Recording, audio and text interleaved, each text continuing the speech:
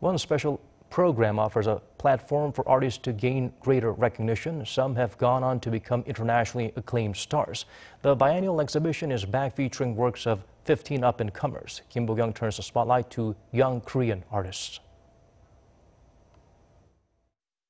Ibul, Jeonghwa, and Hyungkoo. These well-recognized Korean artists were first introduced through the National Museum of Modern and Contemporary Art's Young Korean Artists program.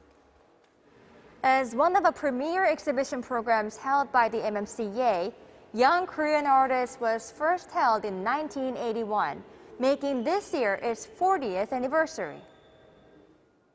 The exhibition has been discovering and housing emerging artists based on the MMCA curators' recommendations and outside experts' research and discussion. The curator says this year showcases 15 boundary-pushing artists who come up with art through an extended range of media. It's been meaningful to present artists who have explored their own artistic properties in a variety of fields, such as painting, sculptures, installations, media art, pottery, and photography.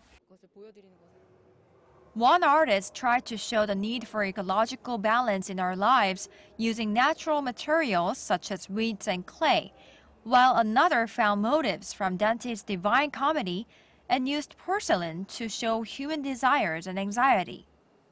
Though each artist varies in how they express their perspectives on society, there was one experience they all had in common: the pandemic. One artist focused on how the pandemic has made lots of people nostalgic. I have restored a record store from a bright city during the late 1980s and early 90s to show the times when economy was developing fast. I use hi-fi audio in all records. Such images usually serve as the background of the city pop genre too. Another artist filmed an acrobat navigating an abandoned water intake plant, showing how in unprecedented times of disaster, physical senses can be more valid than knowledge.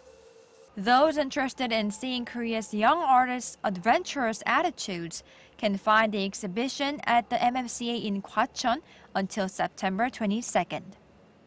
Bo-kyoung, Arirang News.